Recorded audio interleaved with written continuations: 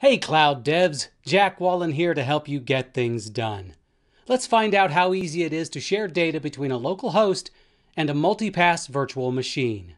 To spin up a new VM with Multipass, issue the command multipass launch --name cloud-host.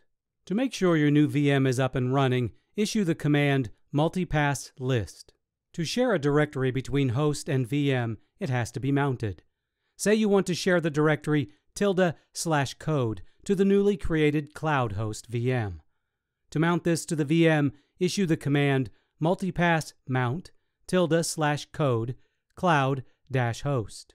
After a few seconds, you'll get your prompt back with no errors. To make sure the mount was successful, issue the command multipass info cloud-host. Copy files into ~/code and then gain access to the VM with the command multipass shell cloud-host. Change into the directory housing the mount, which is presented within the output of the multipass info cloud-host command, and issue the ls command. You should see the files you added listed. Once you've finished working, you might want to unmount that shared directory. To do so, issue the command multipass unmount cloud-host. The shared directory will no longer be accessible to the virtual machine.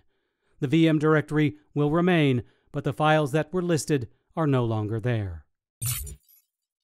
If you want to see more how-to videos, subscribe to our How to Make Tech Work YouTube channel. Also, check out Tech Republic for the latest news in tech.